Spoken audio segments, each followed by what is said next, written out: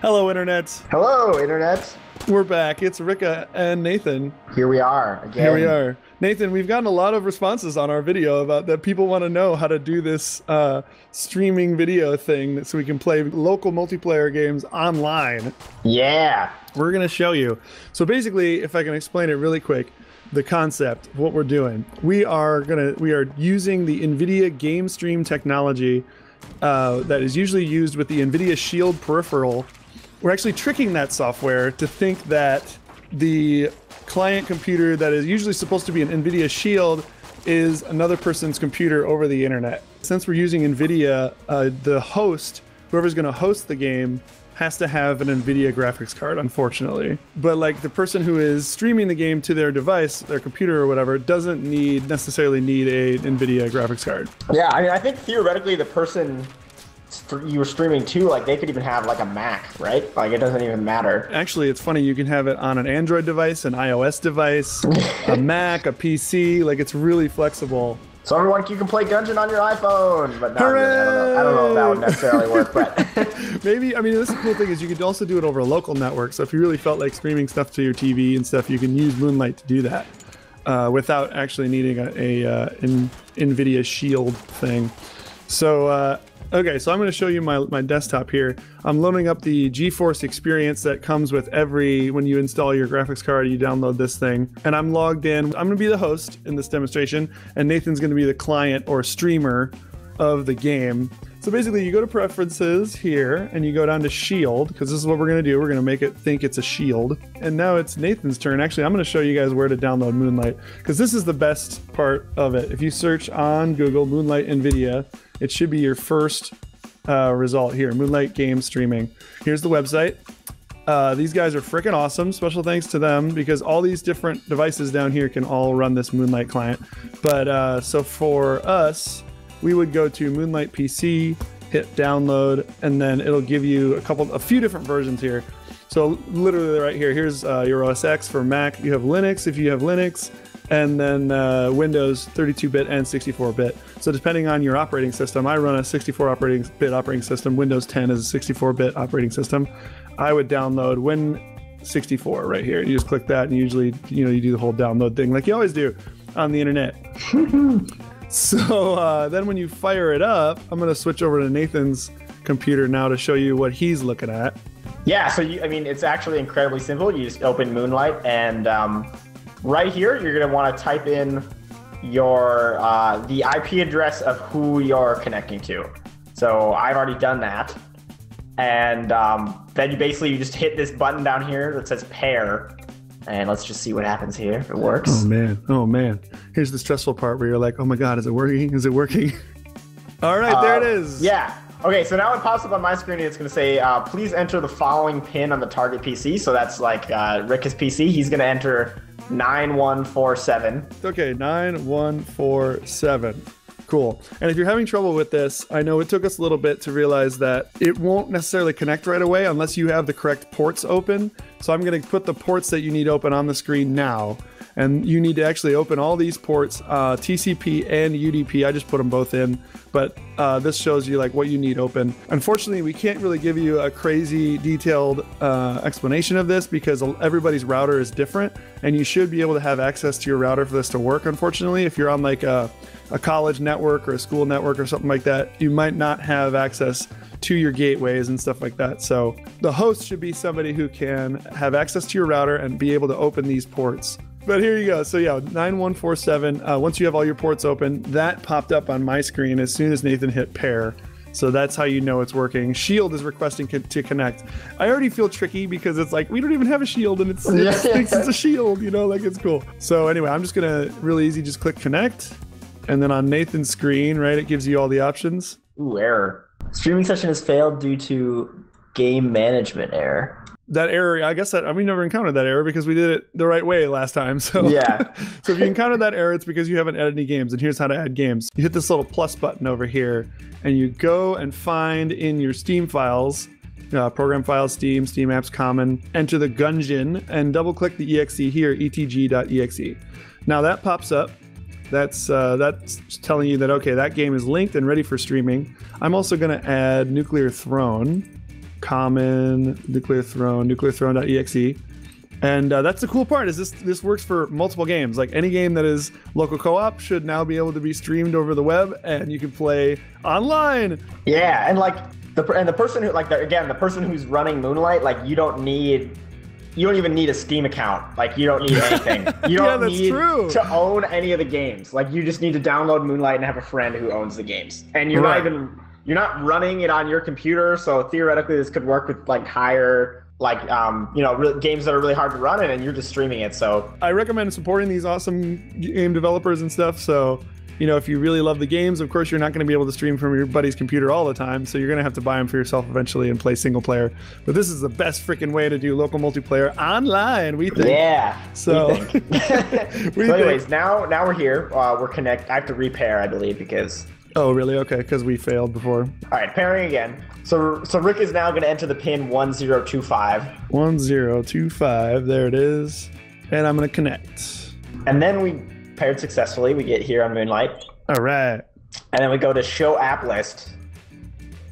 And loading apps, you can see that you have Enter the Gungeon, ETG, and Nuclear Throne here on this list. So now what happens is you kind of have to coordinate with your friend, because when I click one of these, it's gonna actually launch the game on Rick's computer. Do you want to show him any kind of stuff about like the settings? Because you're gonna have to futz with the settings to make it work for you. Yeah, that's actually true. So we had to go into settings, preferences. Usually, we were getting a black screen until we unchecked full screen. So I would recommend doing that.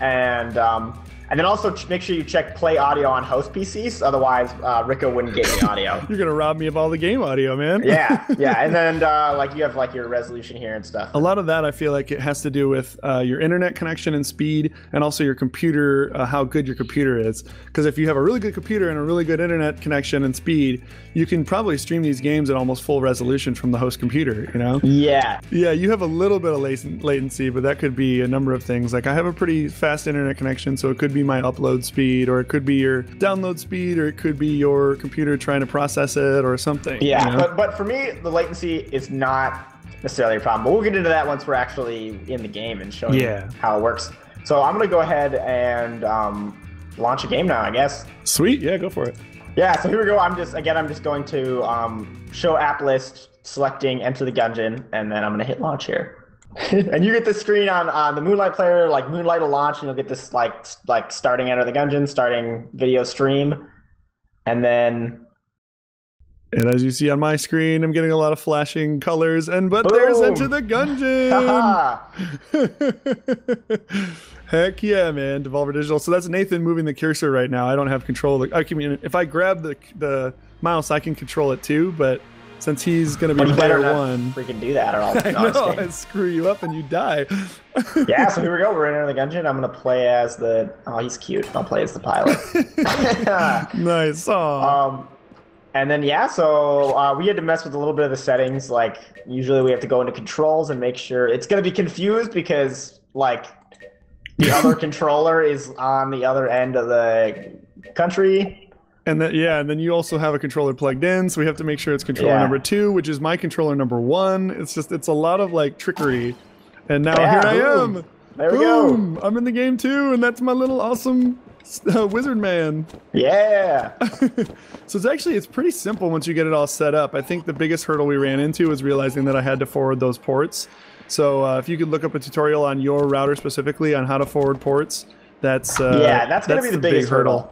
I totally would have been like, oh, forwarding ports, never going to happen to me. But then Ricka did it. So I know forwarding ports can be really intimidating, but if you can learn, you can literally play any co-op game with your friends. Yeah, usually you can. That's a pretty big prize if you can figure out the whole port forwarding thing. Yeah, and I know like the latency is going to really bother some people, but again, for me, like, I'm just so stoked to be playing with Ricka and be able to record and make videos. So yeah, it's really not an issue for me. It's kind of a trade-off, and hopefully, I don't know, doing some more troubleshooting and stuff like that, you might be able to get it where the latency is even lower at the cost of maybe some some quality loss, you know. Oh no, and they fell in the water. So you lose a little quality, but change that for latency and speed. You know, maybe that's okay with you. So I mean, you can kind of work out at your own leisure and troubleshoot. Or like, I would really suggest. Also, I mean, if you're playing Enter the Gungeon, like,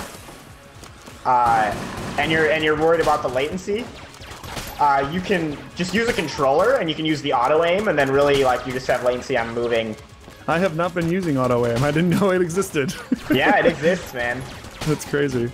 So yeah, I mean, like, let us know if you have any other questions in the comments. But I mean, like, that's pretty much it. Once you sync up the NVIDIA Stream Device thing and then get it rolling, you're in the game and you're ready to do some awesome gungeoning. Yeah. So really, the biggest, I mean, just if you figure out how to forward ports, it's really simple. Yeah. So. Woohoo! I mean, like, literally, I was jumping for joy with yeah, we were really figured out how to do this. So it's gonna be pretty cool, because then any game that's limited to co-op, we can definitely still play with each other. Yeah. Online.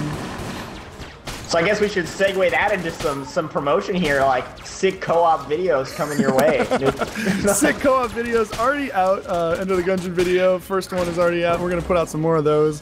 We're gonna do some Nuclear Throne co-op. I mean, the sky's the limit, man. Now. Yeah, sky's literally the limit. Sweet. So look forward to all that stuff. Make sure you subscribe to our channel. I hope you guys like the video. And yeah, I mean, we're just here to show you this awesome thing. We want to share this with the world. Yeah. So thanks for watching. And if you already knew about this and we're counting on some other form of magic, well, sorry. We apologize. I am Fizzle, the worst mage ever. So yeah. So we apologize. This is the magic we know. This is the only book that. Oh, this is neat. Look at this. We can push these up. I don't even think there's any enemies here, but. Oh, dang it! I got so excited. I was like, dude, let's push them up. But anyways, yeah. I guess thanks for watching. And yeah, we're gonna show you some cool. Now, I guess since you're still here, we're gonna show you some cool footage from Nuclear Throne 2 doing co-op. So we're not full of shit. It works for multiple games. Yeah. We'll just die against this boss right now, and then. Okay. I'm good. I'm good. No, oh, there it is, the death. Yeah, so we're better than that if you want to watch our videos. But yeah, we promise. We did that on purpose so we could get to the other footage. Yeah, we wanted to show you Nuclear Throne. So we're just gonna close this. Oh yeah, let's show him how to shut it down. I guess it's on his end. So it's kind of limited on my end. Even if I alt tab to do something else on my computer, it kills the stream and like just takes everything down. Yeah. But then on his end, if he goes to quit the desktop like he does, it'll just quit the game. And I think does it kill the link between us? I don't believe so. If I go to show app list, Nuclear Throne, launch. Yeah. Did it open another window? Yeah, no, it actually just crashed the connection. So you have to disconnect before starting another game, correct? Yes. Yeah, or I think it would just explode. All right, I'm gonna launch Nuclear Throne. Oh, there we go. Okay, there it is. Oh, sweet. Let me just go co-op then. And can you move? Yeah. Yeah. Wait, it works. Here we go. Hell yeah. So now I'm keyboard and mouse. Dude, you're steroids. Sorry, man. Yes. Okay, so now that's what you have to do for Nuclear Throne is you have to have the host computer be on keyboard and mouse, and then the other computer has to be on controller. Which is goofy because it's reverse for Gungeon. Yeah, it's reverse for Gungeon. So there's a classic example of how do I pick this up? Okay, there you go. So that's a classic example of just how weird this whole process is. It's really just trial and error, troubleshooting, working with your buddy, having a ton of patience, and it eventually pays off. Yeah, look at us. Now wait, whatever you just did there just created this giant black rectangle. I'm resizing it. I shouldn't screw with stuff. But now there's a big rectangle on the screen now. Do you see that? I know, I totally screwed it up. No. Nuclear Throne, why? I'm sorry. I'm sorry, Nuclear Throne. What if I pause? Oh god, the side art. It's the side art. Oh. No. Wait, what if I go? There we go. Hold on, alright. No, it's okay, back. You gotta make it.